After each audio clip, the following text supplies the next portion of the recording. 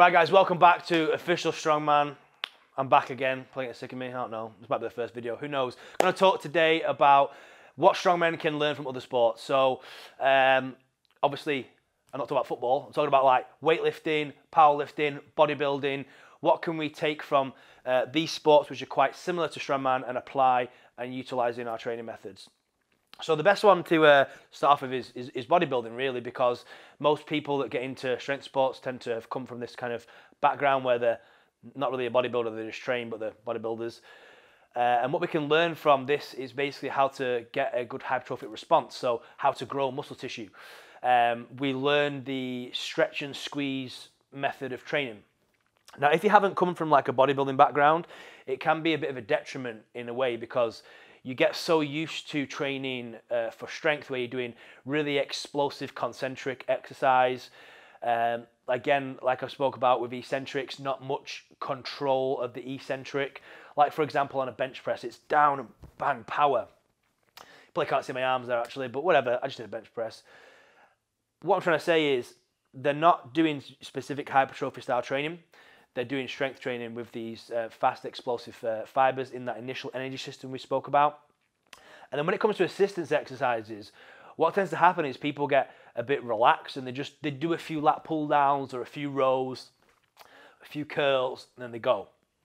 And what we can learn from bodybuilding is we know that we have to fill the muscle tissue with blood. We have to stretch the fascia to enable it to grow. So, and we need to basically ramp up protein synthesis by giving a lot of volume into the area. So we need to basically apply those principles to our assistance training. And that is where learning a bodybuilding style training or coming from that background is really going to help you. So we do our deadlifts, we do our squats, our log or whatever, and then it's time to do assistance. Let's say we're doing quads. Then we would then do that stretch and squeeze method. We would have a good mind-muscle connection, thinking about the quad, making sure that the quad is isolated and working, controlling the concentric and the eccentric. So we don't need to necessarily do an explosive concentric. We could even control the concentric and the eccentric, getting lots of time under tension. We know factually that 30 to 45 seconds is the best range of time under tension for muscle growth. So again, if you do a set of 10 knee extensions, if you do them extremely fast, because you're a strongman or powerlifter and you just bang, bang, bang, fire them out, yeah, you've done a set of 10, but again, rep ranges, don't like them because that set of 10 done in 10 seconds is alactic and has not even gone into these other later systems that I've spoke about. So we need to stray out the time and the tension. It's very important to do that. And the stretch and squeeze, so making sure we're going to the bottom end range of motion, stretching the head of the quads, and then extending up and squeezing isometrically at the top of the range of motion. We know that the stretch and squeeze method is basically the best way to grow muscle tissue. So it's a great benefit to learn this and apply it to all your exercises, whether it be knee extensions, pec flies, the same thing, lateral raises, hamstring curls. Every single assistance exercise you do, you should be doing this way. It should be timed rest, so we're working hard, heart rate's up, should be lots of blood flow. It shouldn't be do a set of curls, go on my phone, lean on something, do a set of curls, lean on something. No, that's not. You may as well just not do the curls. And we know for factually that the more muscle tissue we have, the higher your strength potential is. So it's very important to grow continuously throughout the year because that's going to help you get stronger. More muscle fibers you have, the bigger the fibers, the higher the contraction we can produce. So that's bodybuilding. Now weightlifting, what can we learn from weightlifting? Now weightlifters, they flow through movement. Their feet aren't cemented into the ground, they're in triple extension, they're explosive, they're fast, they're mobile, and they're also, strangely enough, you might not know this, but they're very fit aerobically. It's a very taxing exercise. This is the snatch and clean and jerk. I said something else then. I said there's a lot of things. The snatch is very aerobic, and but whatever. Right. So when you're hitting the snatch, that's what I was trying to say. When you're hitting the snatch for reps, it's very aerobic. So weightlifters are very fit, very conditioned. They've got high work capacity, high work rate. They're great, and they flow for this movement. They're on the tippy toes all the time, and that's something that strongmen need to learn because bag throwing, leg drive on log, leg drive on axle, leg drive on dumbbell, if your heels are cemented into the ground, you're not going to flow your power into the implement. We need to be able to learn to put power into the implement. And if you're not leaving the floor, then you're not going to be putting power into the implement. You're just going to be hitting the brakes, bang. which you don't want to do. You need to be able to flow through movement. We can learn a lot from weightlifters. Overhead mobility and stability. They have really good mobility and really good stability, which is something that we need in strongman, because every single comp you do, you will have an overhead event.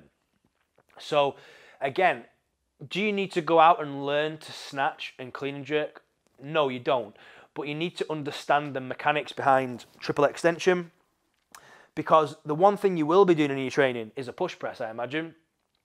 And that is basically the same dip, the same drive as a split jerk. So even if you're not a split jerker and you just want to push press, you need to transition those biomechanics across to your lift.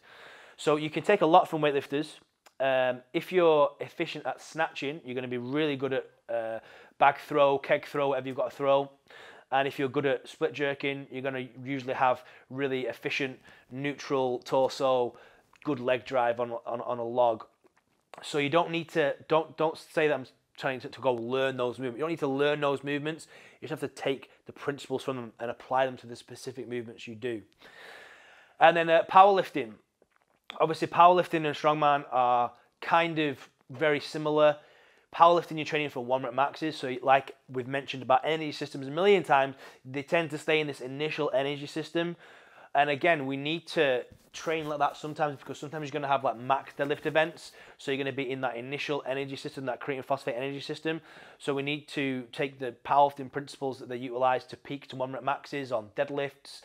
And even the bench press, you can pretty much just flip that to an overhead program and it'll work completely fine. So yeah, those principles for peaking for maxes are going to be great leading up to competitions with those events in.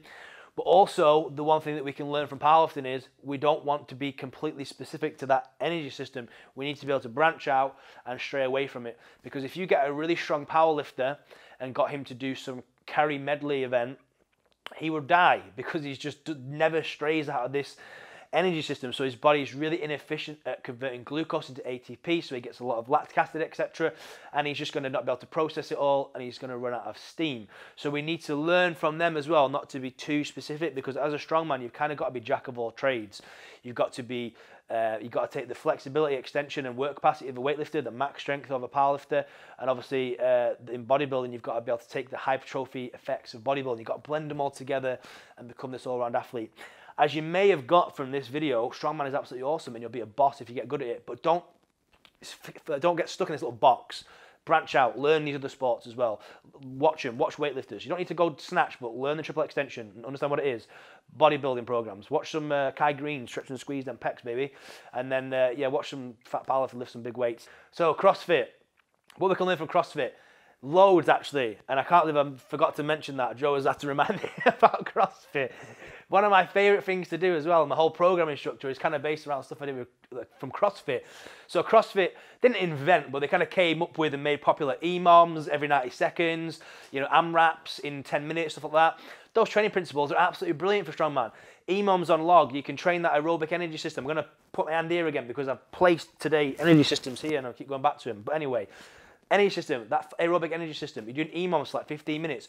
Like we talked about, the energy systems, you're going to go through them and you're going to be in that aerobic energy system. But we're going to be doing ticking off specific movement, like log, say it's a log press, floor to overhead, every minute on the minute, 15 minutes. You've got 15 minutes of good work. You've condensed good work into this little pocket of 15 minutes.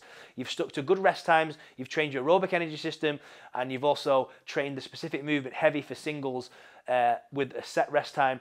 How's that going to help you? Well, I'm sure you already know. You can imagine it in your brain. You're going to get fitter, you're going to get stronger, you're going to get better at singles on the log, which often max log is a very common event.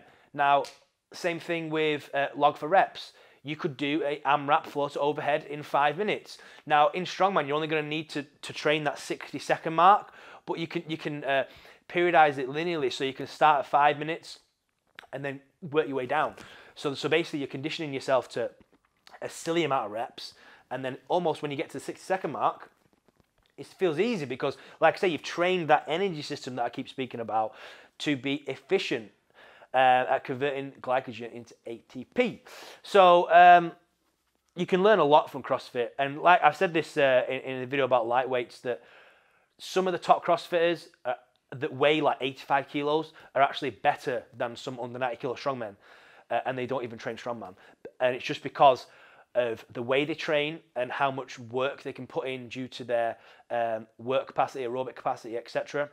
So, like I said, don't get stuck in that box. Blend everything together. And you'll just be an absolute savage. My name's Shane Jaman the Dragon. Follow me at MST Systems, follow Official Strongman, and subscribe to the website officialstrongman.com. Thank you.